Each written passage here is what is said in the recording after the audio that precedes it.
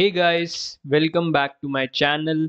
My name is Aditya and today we will be discussing about terrorism hotspot analysis, which is a part of my data analytics project series. For this I have used this Kaggle dataset. I'll show you. So this was the dataset which I used, global terrorism database. I'll hide this again. If you want, you can also check out from this, and this is my Kaggle notebook which I created just for showcasing the terrorism hotspot. So the first cell here is again importing all the required libraries. So I'll run this. So here it shows the file which is in the input. This is the file, and as you can see, this file is here too. This global terrorism db0718. The same files are here and also here. The next cell is about reading our CSV file, and we are setting the encoding as ISO 88591 since the encoding of the respective global terrorism database does not match. So we set initially the encoding just in case we don't get errors. And then in order to have a glimpse of our data frame, we will say df.head. On running this, yeah. So I got these columns and rows. The columns respectively are event ID, year, month, day, approx, date, extended, country, the country where the incident happened, and many more. Now I want to see the info, the data types and all of my data frame. So I will run this. So the range index means the number of rows are 181691 and the columns are 135, and the float 64 type of database has 55 columns, 22 for INT, and object data type has 58 columns, and my memory usage is 187.1 MB. Now I will use this describe to see statistical analysis of my data. So the number of rows, the count, mean, standard deviation, minimum, maximum, so on, you can see from here. Also I have latitude and longitude, so we can easily find the hotspot of terrorism from the world map, which we will see in a few. So next, I am finding the year which had maximum number of incidents. So in order to find this, we will first create a data frame and group by year according to event ID, and we will count all the number of incidents. Then we will define the columns for our new data frame. On running this, now in order to plot our data frame, we will use Plotly. So Plotly is nothing but similar to Seaborn, but it is like an upgraded version of Seaborn. So we will import plotly.express as px, and then we will plot a line plot where the x label would be year, y label would be the number of incidents, and data frame would be our df year column. So we'll run this. So this was the plot which we got. On the X label it is year, on the Y label it is number of incidents. And as we hover over it, we can see the year 2014 had the number of incidents 16.9k. The year 2017 had 10.9k incidents, and so on. So the next, now we are analyzing both year and month according to events. So we have to group by in terms of both year and month, and then we define the columns as year, month, and number of incidents month wise. So now we'll run this. It ran. Now we are again plotting the figure in order to see the graph of this DF month data frame which we created. So the X label would be year, the Y label is number of incidents month wise, and U is month. Since we also want to find the graph in terms of month, therefore we have created a variable U equals to month and data is DF month. So we'll run this. Yeah.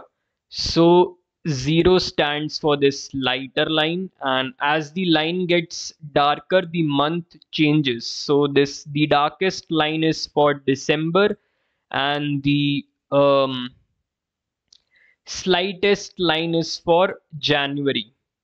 So the year is here 1970, 1980, so on up to 2017, the last year. And the Y label is the number of incidents month wise. So you can see um, this is what we got. So we can also predict from here that the year 2000, I guess 2, had a spike for this 8th month. The 8th month is August. So in year 2002, August month, the case rose alarmingly. So this is what we can predict from this graph. Now we are predicting which countries had the highest number of incidents. In order to do so, we'll first create another data frame country and we'll define the columns. Then we will sort the countries according to the number of incidents using the sort underscore values, and then we are keeping ascending equals to false. We run this.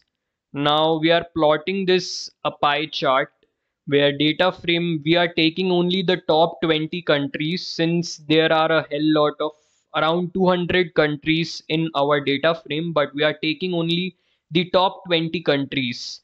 So the names would be country and the values would be number of incidents. Now we'll plot this. So this is what we got. The highest 18.6% incidents occurred in the country Iraq, 10.9% in Pakistan, 9.64% in Afghanistan, and so on. So the least were in Egypt, 1.88%, according to the top 20 countries.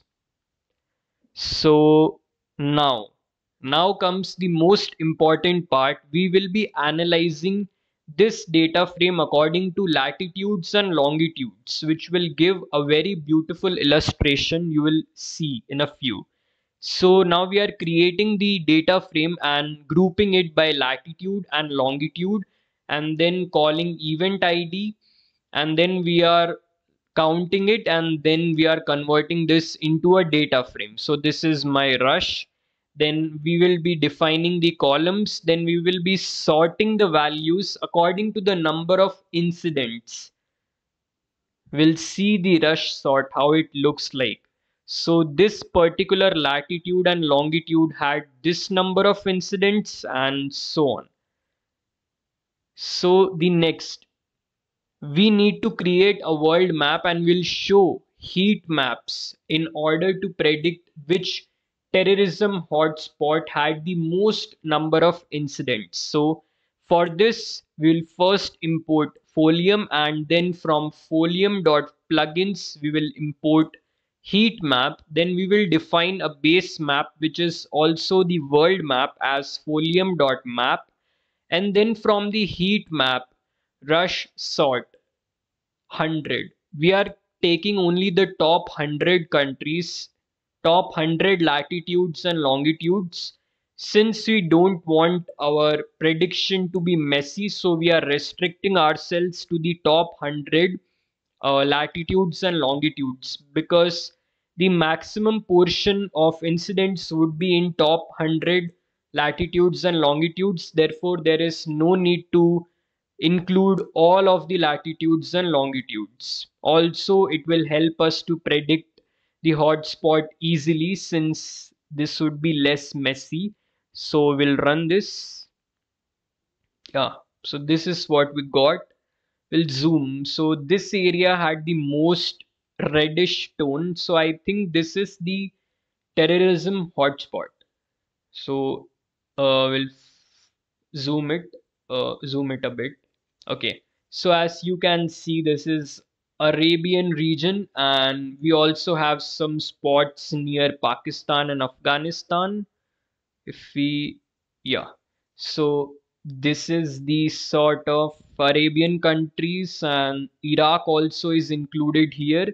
And this is the area of Pakistan and Afghanistan which had blasts. Now, this is also the area which had bomb blasts. We'll see this now. So, I don't know the country name, but this area also had some incidents, and this area also had, yeah. So, this is Europe. I guess this is Spain, and rest you can also see from this. So basically, this is how we predict the terrorism hotspot using Folium. I hope you guys got it.